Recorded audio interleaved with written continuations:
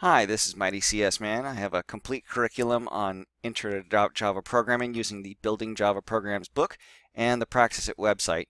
Today we're looking at Chapter 6, which is about file input output, and we're looking at this SelfCheck 11. And so what we're supposed to be doing here is they actually gave us the code to scan this file here, and they want us to output the lines and words. And I am going to go through and actually show you how to do these changes on this method, but I would suggest you definitely try it on your own first, and then if you get stuck, come back and then watch the video. So first I'm going to actually just run it, and let's see what kind of errors we get. Alright, so here's the first error here, and rather than pay too much attention on what the error says, we're just going to look at what's going on. So they create a new scanner up here and they pass it in. Okay, and then the first thing that's being done here is we create another scanner and assign it to that variable. So we don't want to do that. This is a very common user error. It's usually in Practice It when the function is specified to take a scanner, and then students go ahead and create their own scanner. So if you do this and create your own scanner here, then you're not going to be getting the input that Practice It wants you to be looking at. So first thing we're going to do is we're going to get rid of this line completely, because what we really want to do is use the scanner that they're passing in. Alright, so let's go ahead and just run that to clear that up. Okay, next problem is while input next line, it says that string cannot be converted to a Boolean. So again, rather than look at the error, let's think about what's supposed to be happening here. And again, I'd really like to see pseudocode here, and the pseudocode should be while there is a next line. Okay, while there is a next line. So what next line function does on a scanner is it actually gets the next line. And you never want to do that, because what happens here is you throw that line away. You never get to read it. So there's really two possibilities. One, you could move this out and assign it to a variable, but actually we don't actually want to look at the line. We just want to know if there is a line. Okay, so in that case what we actually need is to change this to a function that you learned about in section chapter 5.4, scanner look ahead. There's a whole series of these called has whatever. So has next line, has next double, and this is a Boolean, okay, because next line was actually a string, but what we want is a Boolean to tell us whether or not there is another line available. Okay, so now we're going to check whether there is a line without actually pulling that line off. Okay, the next thing that's supposed to be going on is here, it's supposed to read one line. So first of all, there is no line function on a scanner. Okay, that's just, it doesn't exist. So what is supposed to be happening? They're supposed to be reading a line. So it was actually just used up here. The function to read a line is actually next line. Okay, that is actually going to read the line, and it returns a string. Okay, so just as that's not actually 100% what we want, but it at least solves that problem. Okay, so this brings in a string, increments the line counter. Then it says tokens, so this loop is supposed to read the tokens in each line. So while what we need to put in here, we have to check to see whether there's a token. And if there is a token, we need to read the token. So I'm looking here, this is supposed to read the token, but it's actually has next, which means it checks to see if there is a token. And then here, this one is actually next, which returns the string. And again, what we need here is we need the has next. So these two need to actually get swapped. So we need to have has next here, and here it needs to be next. Alright, so I'm not going to pay too much attention to this error message right now. Instead, I'm going to think about what is this loop supposed to be doing here. This loop is supposed to be getting each token. So it's supposed to be checking if there is a token, and then getting the token. And then, so to check whether there is a token here, you can't actually do that operation. You can't, there is no has next on a string.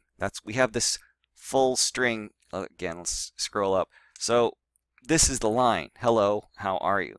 Okay, and we want to get each string out of there. Well, in section 6.3, it teaches you Then what you need to do is you get the line, okay, but then you actually need to put it into a scanner. So instead of being a string, this needs to be a scanner. And then you have to create a new scanner, as you always do for any type of object. And then you can provide that string into the new scanner. So now what we're left with is line is a scanner, and its input is a string such as hello, how are you? Okay, so now we can now check whether there has next. So hello is going to be the next token, so this will be yes, there is a string.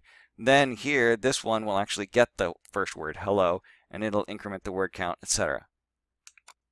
All right, so we no longer have any any syntax errors, but it's still not quite working. So let's take a look at the output. So there's only one test here. Here's the file input, so that's the file we looked at before. And we expected to have 5 lines and 21 words. Instead, we only have 1 line and 1 word. Okay, so we need to look at what else we need to do. The problem is, so why is it only 1 line and 1 word? That should seem very suspicious to you. You know, if we were off by just a small number, that would kind of make sense. Why is it only 1 line and 1 word? Well, here let's give a little debugging here. Okay, so after I increment word count, just temporarily, what I'm going to do is do a system.out.println of word. Okay, so we're going to see what is the word. Okay, so let's see what it printed.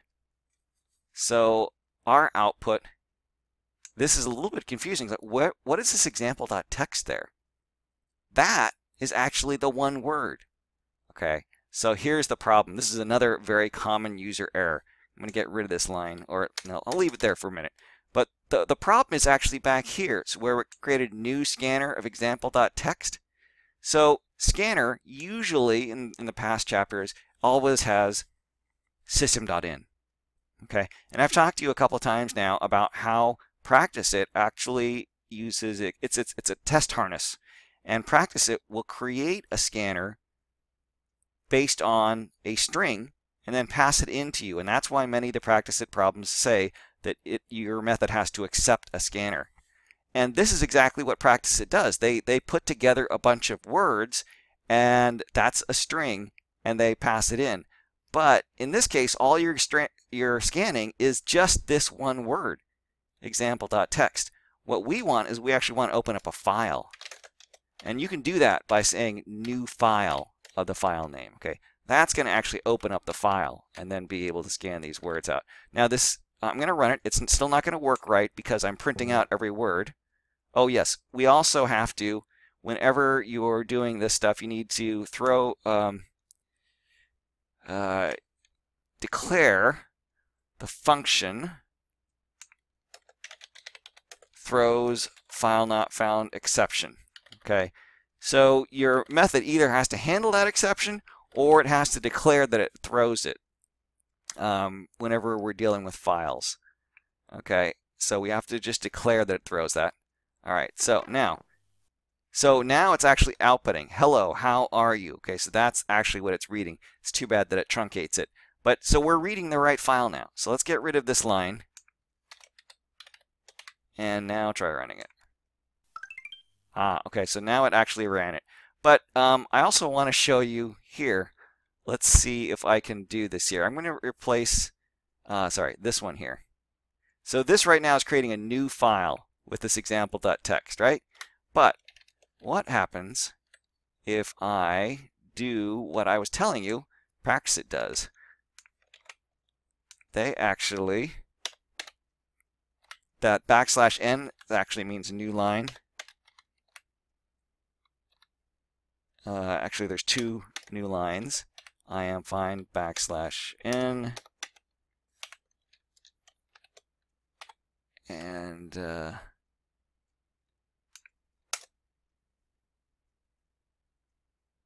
okay, so that is the quoted string.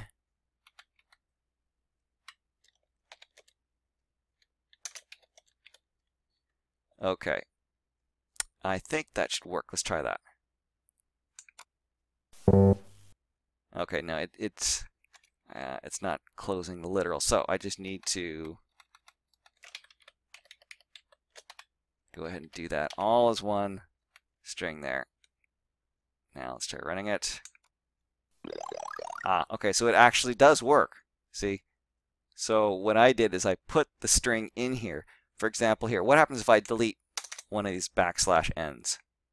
So this is what Practice It is doing behind the scenes when it tells you that your function needs to take a scanner. This is exactly what Practice It does. It creates a new scanner based on a string and then passes it into you. Okay, but let's just, to be clear, what it should do is it should do new file on example.txt. And now let's run it again. Okay, so this problem was the first problem in this chapter that really deals with line-based processing. Okay, so in line-based processing, you're going to read one line at a time, and then you're going to read each token in the line. And how do you do that? You actually have to do two levels of scanners. You have a scanner for the file, and make sure that you're actually creating a new file based on the file name and not just giving it the file name. Because if you give it the file name, it's just going to have that one word. Okay, so you created a scanner based on the file, and then for each line, here we got the line, input.next line, you have to then create another scanner, okay, a nested scanner. And then that scanner is going to get each token one at a time.